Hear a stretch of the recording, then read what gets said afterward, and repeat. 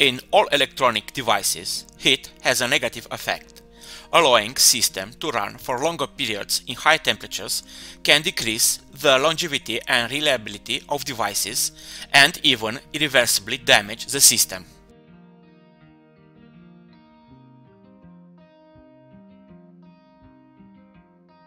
Let's suppose the following first scenario.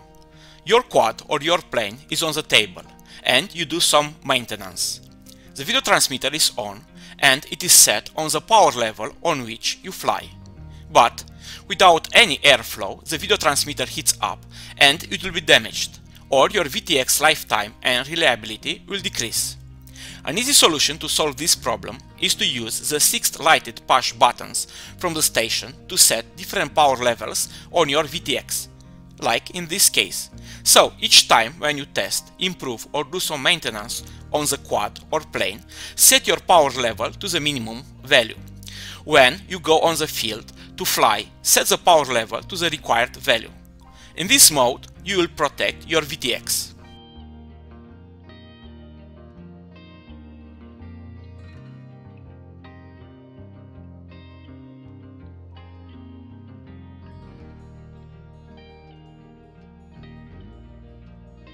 In the second scenario, you fly and you crash your quad or plane, and the plane or quad is somewhere in the field, but you do not know where. Without any airflow, the video transmitter heats up and it will shut down or be damaged. So you lose the option of looking into your goggle to see the surroundings, or to use a directional patch antenna to track down an approximative position. Moreover, a VTX on a high power will drain your battery quicker and you will not have enough time to find your quad. So the solution is the same. After the crash, set the VTX emission power to the minimum value, and from time to time you can increase the power to find your quad. In the third scenario, you cannot fly your plane or quad mainly because you have to wait for the GPS to get a 3D lock, which in some situations can take minutes. Moreover, the VTX heats up during all of this time and it will damage, shut down or jumps out of the frequency. To solve this issue, after you power up the plane or quad, set the VTX power to the minimum value, wait to have a 3D lock, and after that configure the power value to the one used when you fly, by pressing only one button. So, to be able to change the power of your plane or drone remotely, you have an important requirement. You need an additional channel to do that. Several configurations must be done at the level of the station and on the flight controller that runs Betaflight or iNav. And more, you need to make some specific hardware connection.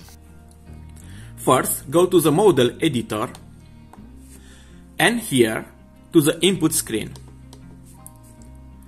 Second, go to an empty field and configure a new input.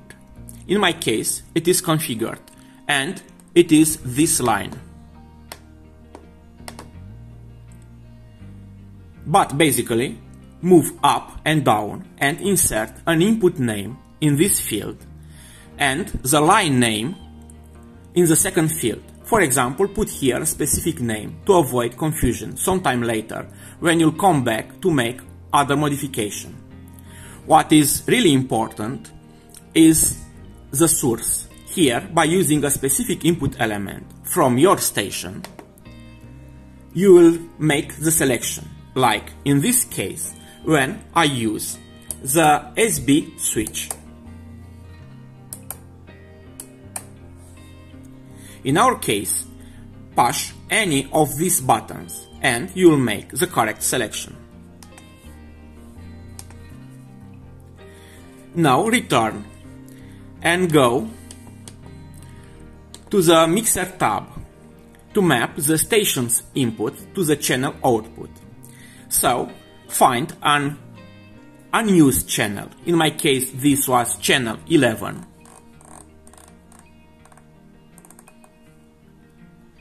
And here, insert a name. In my case, the VTX is working on 25, 100, 200, 400 and 600 milliwatts. and for this reason I use here 25 milliwatts label, that it is my first power level of my VTX. The source is a power input line defined previously. Leave other fields unchanged and go to the switch to select the physical button to activate this mixer line.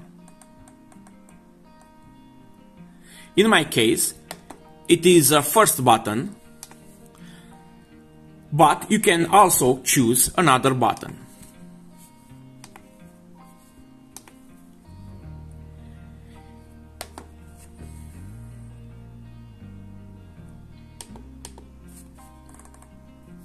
In the same mode, define the state of the other 6 buttons on the mixer screen. Now let's check if it is working or not. Push the model button and go to the channel monitor. And here go to the 11 channel and check if it is working.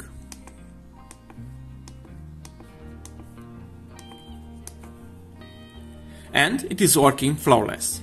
This was all here. To change the VTX power remotely, the VTX must be connected to the flight management unit. There are 2 main protocols, Smart Audio and Trump, based on which the flight controller can adjust the video transmitter settings. So, a VTX capable of communicating with the controller can be configured via the OSD menu, as you well know. Here you have the connection for the VTX that support the Trump protocol.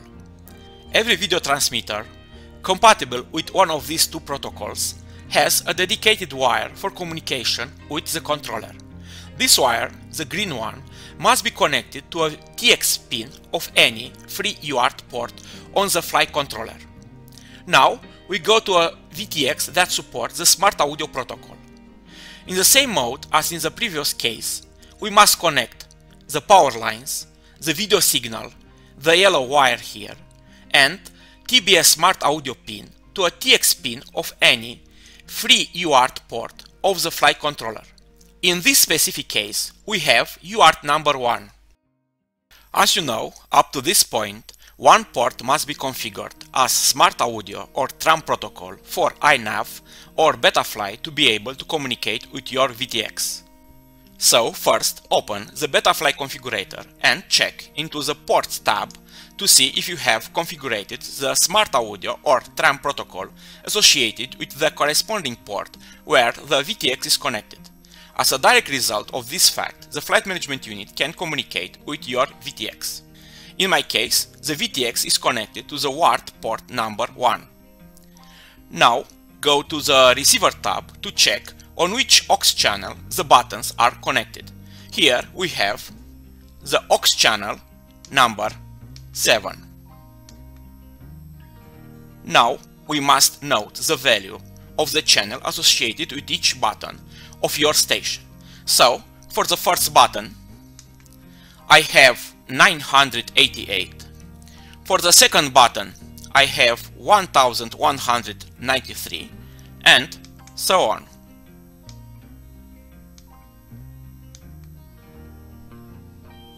Next, go to the command line interface, and here we will use the VTX command to make an association between a specific range of value from an aux channel with a specific VTX band, VTX channel and VTX power.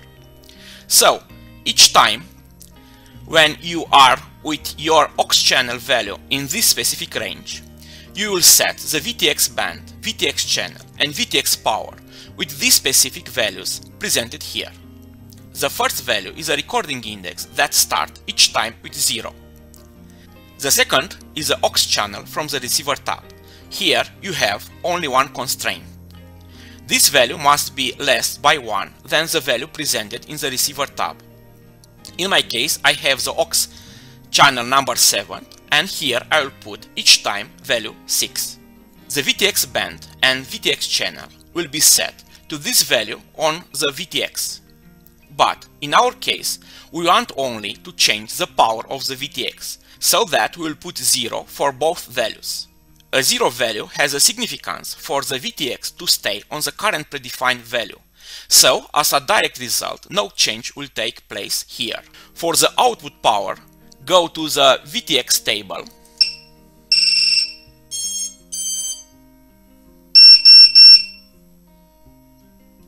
and here use numbers starting with 1 and up to 4, 5 or 6 depending on the number of power levels of your VTX. So put 1 for 25 milliwatts, 2 for 100 milliwatts, 3 for 200 milliwatts and so on. In the end, set the range of the aux channel. When your aux channel is on this range, the specific VTX band, VTX channel and VTX power specified here will be activated. So it is very easy. I will insert a new recording. Recording with the number 6 that will work with the aux channel number 7 that will use the predefined value for the VTX band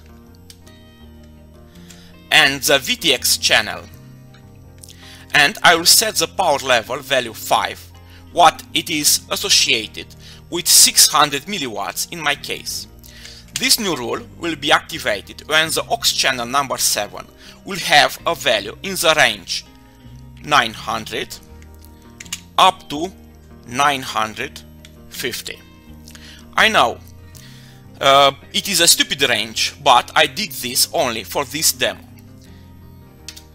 In the end, save all your modification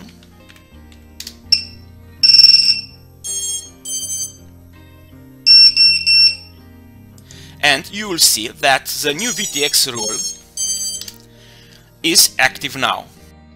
In iNav, check in the same mode as in Betaflight. First, the port where you have configured Smart Audio or Tram protocol associated with the VTX, and second, the values of the control channel generated by each button.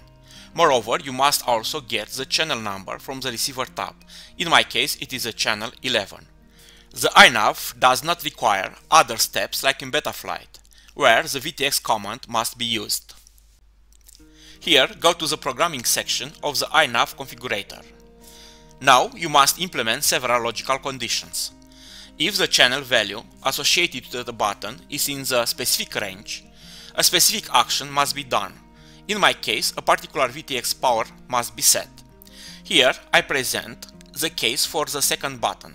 So, if logic conditions 1 and 2 are true, then logic condition 0 will also be true. As a direct result, the logic condition 3 will be fired up for a short time, and the VTX power level will be set to the second level, 100 milliwatts in my case. In the same mode as in Betaflight, the power levels are numbers associated with the real powers. In my VTX, 1 is for 25 milliwatts, 2 for 100 milliwatts, 3 for 200 milliwatts, and so on.